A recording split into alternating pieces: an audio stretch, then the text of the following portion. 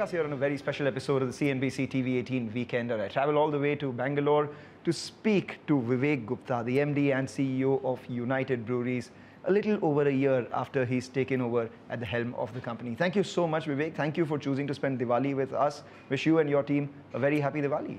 Oh, thank you, and thank you for having me. Wish you a very happy Diwali and prosperous New Year.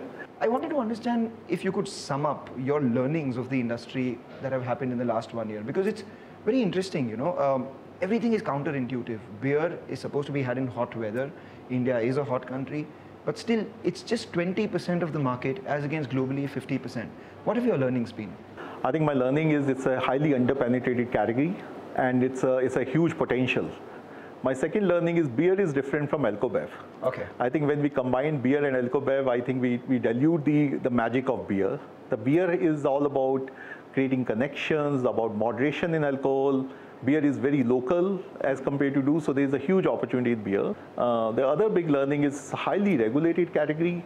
So one of our key customers are government and regulators, and we need to bring them on the journey on how beer actually helps farmers, local employment, and that's why I'm very, very excited on the opportunity we have in front of beer. If you could give us a sense of, you know, how underpenetrated is beer versus all the other spirits, and what is the potential market size out here? If people drink 10 times a year, any alcobev, let's say beer, spirits, wine, vodka, whatever you add to that, there's only 2 times out of 10 they actually drink beer. Even if we double the share of incidence from 2 to 4, you have a huge market which is ready to explode. So today there are almost 400 to 450 crore cases of beer which sell every year. This can actually double by just improving the share of incidence and making sure that people stick to the category for longer. Now the difficult question, what are you doing to ensure that this becomes 450 to 900? Yeah, I think there are 3 big barriers in beer, as I understand. I think number 1 barrier is affordability. Right. Beer is very expensive. In fact, it is, if you go overseas, the price of beer could be even cheaper than water. But in India, the beer is very expensive, and the big factor there is taxation on beer. You know, as compared to, you know, spirits is very high in certain states. The second is availability of beer. Right. You know, we know that in the tier 2, tier 3 towns, the beer is less available because beer is sold when it is cold. So for us, we are actually significantly increasing the number of coolers we are going to deploy in the stores. Right. We are going to triple the number of coolers, and our vision is that every single store which sells beer, there should be a cold fridge of Kingfisher or Heineken or Amstel of our brand. So you have around 80,000 stores in the country that sell alcohol? Yeah, there are around 102,000 stores which sell beer. And of which, how many are on trade, how many are off trade, how many have visi coolers, how many don't have visi coolers? So our last data is only 20,000 stores have branded coolers. Okay. And we want to take it to 60,000 in the next 2 years. And then how get much to does 100%. one visi cooler cost, the installation of It depends. We are actually looking at new technologies which can keep the beer cooler than, you know, at -2 degrees centigrade, and that costs around 65 to 70,000 rupees to install a visi cooler. For every 70,000 that I spend on a visi cooler, what is the expected return, increase in sale?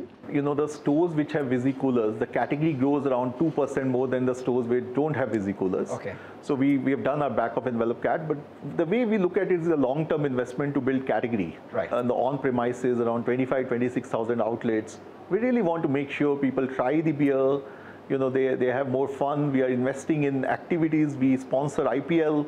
So we are engaging with the young consumers. And the last one is we know that beer consumption drops with age. Right. So we are also looking at our communication and innovation program. You've also announced one of your biggest launches, which is Amstel Grande. I wanted to understand what's the opportunity here, what proportion of your revenue comes from premium right now, and what's your internal target? I would say that over the last few months, we have done detailed consumer work to really understand what are the needs of consumer. Right. And that's where all our innovation is based on a consumer insight. And for example, the Queenfisher, which we launched as a premium beer, was based on a simple insight that the beer penetration in women is very small. And then we asked some of our women brewers to actually design the beer which they would like. And then we actually had a product based on that insight. Similarly, Amstel Grande is going to be one of our best beer in the premium strong segment. This is one of the beer which is designed for India, but it has international credential. The whole claim is the slowly brewed beer. How big can it be? Oh, it can be the biggest premium brand in the category. So which is the biggest premium brand in the category right now? What is the rough market for that? Yeah, I would say that the total premium size, premium category is around 17 to 18% of the beer segment to really do that.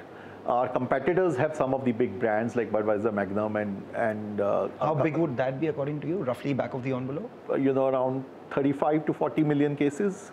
And this has the potential of being that. Yeah, this could be a potential. I would say that segment is 35 to 40, but this has a potential over years to be one of the biggest brand in the whole segment. How many years? Because right now you're just in Mumbai, and I think over the next couple of years you plan to get to 60 to 70% of the country. It depends on the production footprint and the success and the learnings we get from the first launch. Right. There is a registration process, there's a pricing process in the part, there's a local production. But more importantly, we think over the next 4 to 5 years, this would become one of our biggest brand in the premium segment.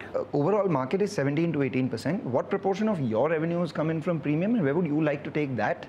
See, our goal is that we would like the premium to be at least 20% of our business. Currently, it's around 8 to 10% of our business. So we want to double our premium business over the next 2 to 3 years. We are not only accelerating the category growth, but we are also growing within the segment, and we are growing consumers in the premium as well. Since you're talking about gaining share, could you give us an updated share that you have across major markets, say South, North, East, West, and where are you expecting that to head? Like we are around 48, 49 share in the total market.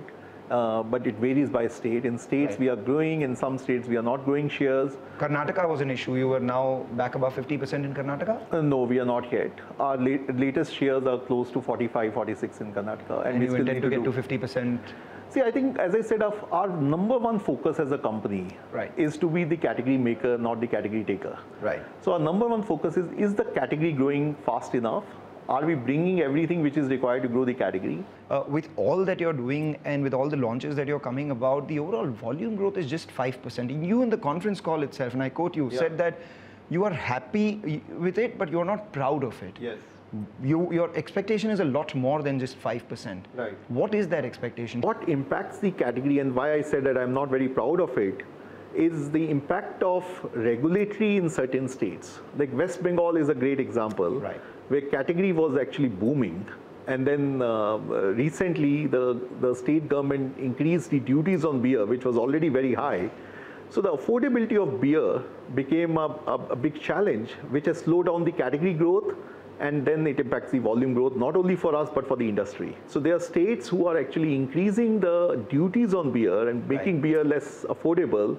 That really discourages the volume growth on the beer. I mean, there is a principle in economics called the Laffer curve, where as the tax rate increases, the revenue increases only up till a certain point. Thereafter, an increase in tax rate means that maybe counterfeit goes away or consumption reduces, and as a result of which the total revenue that the government generates reduces. Have you had conversations? So look, I think I'm pretty sure there are smart people who are running the government and their excise are doing on that. I would say that there are 3 big areas we are focusing on. Number one is, don't club beer with all alcobev. Do we want the youngsters and the young India who's coming to this category to drink highly, very high alcohol beverages or country liquor, or do we really want them to have moderate consumption and beer and have more socialization versus getting, again I was saying, getting drunk drinking it to get drunk. Of course, we understand that a lot of governments also have their own budgetary pressures, but we also trying to collect the data, share the data, consistently engage with them. We have seen some positive shoots.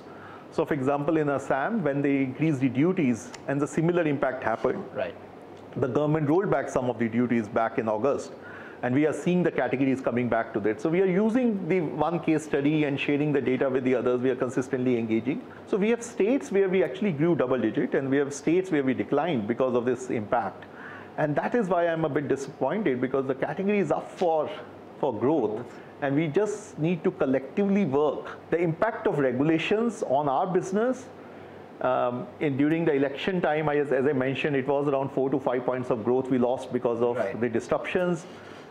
this quarter also, because of some of these weather and changes is there. So I think category can grow double digit if there is more collaboration and there is more intent on the programs. It can grow double digit. On barley, let's address that first. The prices have been fairly volatile. Do you see some moderation coming in or some stability coming in barley prices right now? And secondly, what is it that you're doing structurally to ensure long-term availability of barley at a relatively more stable price? One of the big initiatives which I'm really proud of is we are actually working with farmers in Rajasthan, in Haryana, in Punjab, even in UP now, where the barley is getting produced, to actually increase the area which is sown under barley. We're also doing a lot of work with the universities like Punjab Agriculture Universities, ICAR, with some of the professors to really understand, what is the best quality of seeds we can have on barley. Right. So in the long term, our plan is to actually have more backward integration, really work with farmers, which really help them. How much is it right now, and what is your aspiration? So right now, we work with around 10,000 farmers. Our goal is to get to 50,000 farmers by, in the next 1 year. In terms of your procurement, how much do those 10,000 farmers contribute? And so our current procurement is only 8 to 10%, which is coming from locally from those farmers. Right. But we also work with other farmers who don't directly work with us only to really procure it. Our 70 to 80% of procurement is local. We still have to import it, 15 to 20% of barley. And this is a huge opportunity for us, because our analysis show that if we put our minds to it, India can be actually the net exporter of barley in years to come. So you target self-sufficiency in barley by when? See, our goal is to actually be self-sufficient in next 7 to 8 years, but there is a lot of intent on this area with the government. So that's one key area. But in the short term, I think the commodities will remain volatile. The second big thing you talk about is the glass prices. Right. I think for us, the biggest cost element is also the return bottles. And that is something which I really think will make or break the economics for us. Break the economics of a glass bottle for you. Say a glass bottle costs X for you. Yeah. How many times do you try and reuse it? What is your proportion of return bottles right now, and how much more does it cost for you to introduce a new bottle into the system? Yeah, I think roughly a new bottle costs around 70 to 18 rupees per bottle. Okay. And the total system cost of a return bottle is around 7 to 8 rupees. Now, we of course have very strong quality processes in place. So we are not fixated that whether we have to use the return bottle 5 times, 8 times. Our average is it can use 4 to 5 times. Got it. Our current return rate is somewhere between 65 to 70% depending on the state. Pre-COVID, this number was closer to 80%. And that's one of the area we are consistently working on, because we also remember that this also creates employment. From pre-COVID to now, a lot of alcohol consumption has become at home as against restaurants. Restaurants obviously have a better way to return those bottles as against consumption at home. If you could give us an impact on that. And what is your target here from, say, 70%, where do you intend to take it in the very near future? Yeah, I would say there are many factors. One of the big factors is exactly as you said, that in-home consumption versus the consumption on the bar. But again, I'm saying this is something which we can raise the awareness campaign, and there's a lot of work which municipal corporations are doing in collecting waste.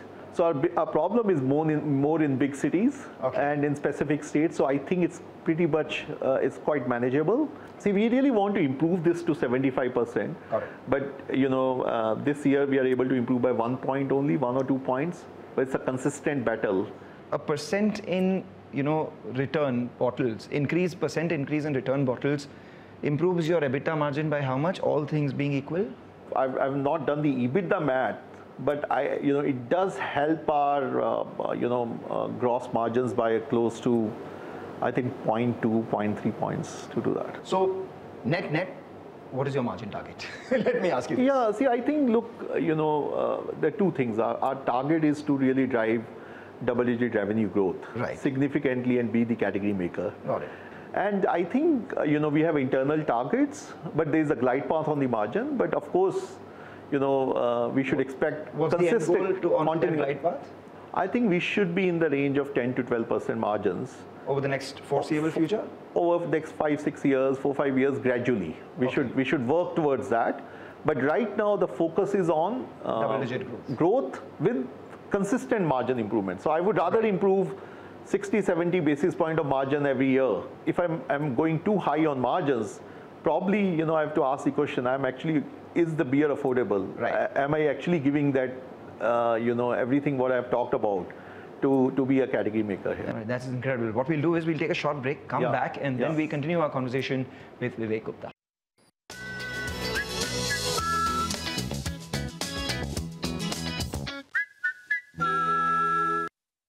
Welcome back. We're still in conversation with Vivek Gupta of United Breweries. Vivek, what do you quantify or what do you see as the revenue mix for your organization, say 5 years from now, geographically, state-wise, and say, premium, mass, and the new brands that you have? I think our goal is to drive the category growth year on year, year on year. The size of the category should be much bigger than what it should be there. So it's 450 crore cases right now? Yeah. How much do you expect it to be? I think our goal is to get this to a 600 to 700 crore category. So we need to also make sure that the production is lined up by the players to do that. Have you lined up any production? Because currently you are nearly double the other two players when it comes to factory presence, when it comes to presence in all the states, etc. as well. Have you lined up any capex? So while we have the highest number of breweries, there are some states where we are full on capacity. Right. Like whatever we produce, we can sell. So we have plans on expanding capacity in states like Telangana is one state where we have low gross margin market. And that's why we are working with the government on viability of the business, but at the same time, the potential is huge. We are also looking at states like West Bengal, where we don't have premium presence. Very low. Yeah. Very low, to really improve our production capacity, because whatever we have, we produce and we sell that. We are looking at states like Madhya Pradesh, where we don't have our own factory. We are really looking at, and our shares are very low. We are only 15 share in Madhya Pradesh versus 50 share in the country. Right. So we are working with our local partners, but we are also looking at options to invest and expand. Do you have a budget on how much you are looking at in terms of capacity investment? Look, we have a very aggressive plan. I can only tell you that right now my issue is not how much money I need. My issue is the ability to execute the money I have. Because every change in the brewery, even to repair or maintenance, you need excise approval. Our plan is to invest at least 2x to 3x of the capital what we have invested in the last 2 to 3 years. You can do the math. All right. Andhra, how much did that account for your overall volumes in the earlier regime? And now that their earlier regime is back, how much do you expect to get from here? At the peak of the season and versus what we do 1/3 of what we were doing at the peak. Okay. Season, but I know that we don't want to be lethargic about it. We don't want to be complacent about it. So Andhra can be 3x of. Oh yeah, I think it can be 3x of our current potential, but we can't be complacent. We really need to make sure. How much is Andhra as a proportion of your volumes, even at 1x right now? I would say 3%, 4%, 2 to 3%. So it can be a substantial increase. So it can be about 6-7%. While everyone else grows and Andhra grows at a substantial pace from here. Substantial pace on this. So we right now are making sure that we have the right portfolio. We are making sure that we work with the government, because one of the biggest issue in Andhra is from old regime, you call it, or old time to new time, the taxation has increased significantly on beer. Okay. In fact, the net realization is lowest for us in Andhra. So even the taxes are heavier than some of the other states. Why is it that beer is taxed at par with spirits when alcohol proportion in beer is a lot lower? And all the alcohol is taxed on the volume basis, where beer is a lot lighter. Why is it that has happened? I'm asking the same question. Thank you for being, I'm confused why is that. I actually think I would put the blame on us. Probably we as a company and as a beer industry, we haven't, have advocated for this taxation. But has no state ever tried doing it on the proportion of alcohol? I remember Haryana putting out something. So there are a couple of states who did it, and they can see the different level of growth rate. I have seen that there are states where beer growth, when the taxes was more in line with the part, is significantly higher than what was not there. And when the taxation has increased, say in Maharashtra, right, for example, in the last few years, and the delta has increased between beer and spirits, the category has slowed down significantly as compared to what it used to be. Globally, Heineken has earmarked India as one of their priority markets. Is it the priority market in the region? Is it the priority market in the world? Given their optimism, I'm sure they would like to, up the ante in India. As you mentioned, for Heineken globally, India is, if not the most important, but amongst the top 3 priority countries in the world. So it is definitely on that radar. Are they willing to up their stake further? I don't know that investing in India is only about upping the stake, but it's about the capability to really do that. I think our focus is to the investments which have been there. There is definitely a return for those investments to start with, but also continuously invest in growing the category. We are very confident that there is a global support. The Amstel Grande is a great example. Right. Heineken Silver, which has done extremely well in Southeast Asia, China, and one of the growth story, we are expanding Heineken Silver. Right. We recently opened up our plant on producing Heineken in Karnataka. We are further going to expand the footprint of Heineken brand in the country. Earlier in the many conversations that we had, you said Heineken is very underpenetrated. We want Heineken's contribution to increase. So where are we on that? So I think first of all, we are producing locally in Heineken in 4 locations. Yes. And we have just started launch in Karnataka. We have a very good footprint in Goa, Maharashtra, Mumbai, and we are also planning to expand the footprint. Okay. The growth rate on Heineken Silver in Goa is 67%. Got it. So it's definitely growing very, very fast. But it's on a very small base as well. Right? Yeah, but we have a sizable share now of Heineken in the states where we have launched. It continues to grow. It's one of our big bet in the premium segment. So as I talked, as we have aspiration to be the market leader on premium and to have premium as almost 20 to 25% of our business. Right. The Amstel, Heineken, and our domestic premium brands Ultra and Ultra Max will play a significant role. So if you had to break down that 20% into how much should come from Heineken, how much do you expect from Amstel, how much do you expect from your local brands already, how would that be? 50% from local brands, 5%? I think it would be around 60-40 because 60 Ultra, from the local and Ultra and Ultra Max are doing extremely well. Yes. They have been in the country for more than 10 years. And then, as I said, Amstel and Heineken, they'll fight for which will be the biggest brand. But I think our Amstel footprint will be faster than our Heineken footprint. And Amstel will be produced locally as well? Yeah, absolutely. In our current breweries, we have the technology to produce Amstel. Could you share some experience in the past where you believe that you made a serious difference for one to understand the resilient sterner stuff? Look, I think it's not it's a difficult experience. It's a lot of a learning experience. Right. I'm a father of a special need autistic child. Right. And I think we are very blessed to have him. And I think it was a great experience as a parent because it changed your life. Because you have, when you have special need kids, right, you really need to make them, really work with them so they are successful. But at the same time, it gives you a lot of patience, resilience, priorities, on what you do and what you don't do. And I think to me, that has been one of the things which has really made us better people. Right. And what are the things to chase and what are the things not to chase. Very personal to me as well, and I completely relate with that. My own brother is a special child, so obviously I completely connect with what you're talking about out here, how they make you a lot better as people. And I'm jealous of you for one thing. You've met Roger Federer twice? Yeah, I have, it was in Australia when, thanks to PNG when I was in, he was one of the ambassadors for Gillette. Wow. And we did organize a couple of events with him. I have a privilege of actually, with one of my colleagues to actually drop diapers for Mika. When they came to Australia, we were selling Pampers. He's a fantastic person, a huge role model. And when was the second time you met him? Again in the Australian Open. And he remembered when we met him first time. So he invited to actually join for his final game as well. That's incredible. What song do you think would describe you best? Yeah, I would say a couple of them. I think one is, my favorite was Don't Worry, Be Happy. And then the second one was during my young days during school days was Kadam Kadam Badhai Ja. खुशी के गीत गाए जा, ये जिंदगी है कौम की, कौम पे लुटाया जा. So I think you want to sing that as we end the show? no, I think you know. Vivek, thank you so much. This has been an absolute pleasure. Thank you very much. Thank you. Thank you for watching.